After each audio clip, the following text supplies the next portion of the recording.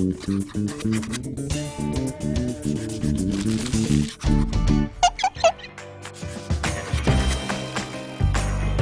have a little travelling guitar that was it was signed by the headsman, the evil headsman Wilco Johnson plays in Game of Thrones, and he signed it.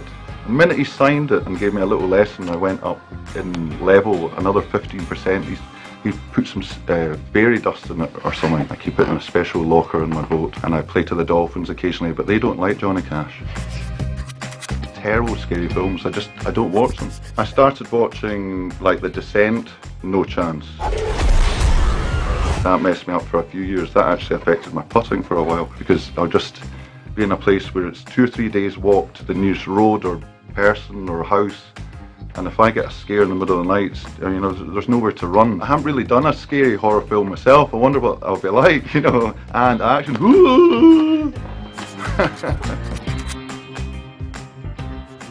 Sometimes, bizarrely, it works for a Scot. See, if you put on the bagpipe music and you know you're going in for a fight, you're ready. You're ready.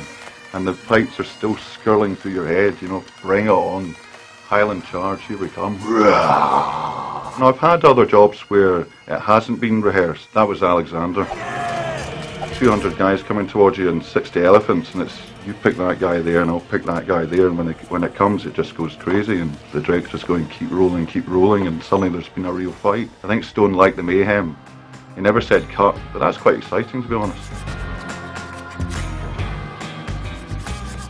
I've got a friend that used to be a Trekkie and used to play, when he was crossing the Atlantic, he used to play Trekkie music movies on the mainsail at night time and watch that.